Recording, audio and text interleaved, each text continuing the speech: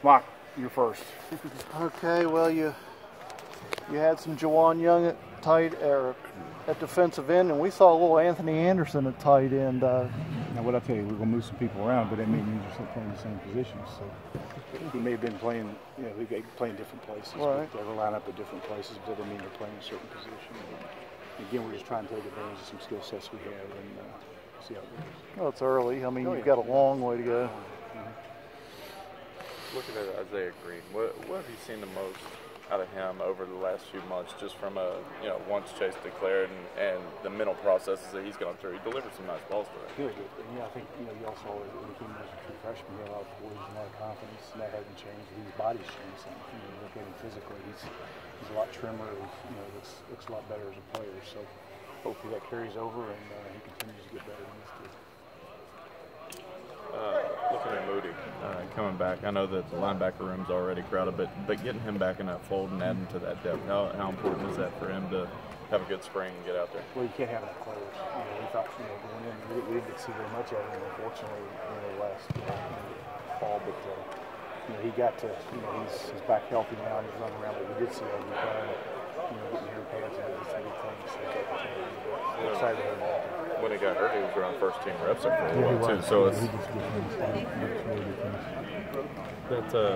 do you feel like the linebackers are going to push each other this spring just because of the competition within that position? I think anytime you have competition in any position, hey yo, you need a Hot Wheels, wideouts, linebackers or whatever. Anytime you got competition, it makes all the balls. Having Greg Atkins, a guy that played offensive line here at Marshall, and now he comes in and he's got 5 or 6 deep as far as offensive lineman with starting experience. Given his experience and his background with the university, how integral is that just to be able to have everybody bought in and get there? I think it's critical, number one, because he loves being here. It's his school, and he's a tremendous player here, accomplished a lot of things as a player, and done a lot of things as a coach wherever he's been. He's been something wherever he's been. So Marshall means a lot to him, and of course he's a coach at Harvard everywhere. They developed some depth there. If you look at that first group, they're pretty solid, but we need to get some guys. And a couple guys missing today, some guys. Get them all out there, hopefully get enough guys to get some depth. And he knows his NFL experience helps him. He knows what they're looking for next level and can get some of those young guys to that level they want to achieve. They all have that dream. And he's been there and coached that level, so I'm sure we get great respect for where he's been and where he's going. It's been a long time coming to get the coordinators and everybody on the field and finally see the inner workings start to produce. Is this an exciting day for you all? Well, it was. I mean, you really want to see some of the younger players get out there and see what's happened in the transition from the weight room to out on the field.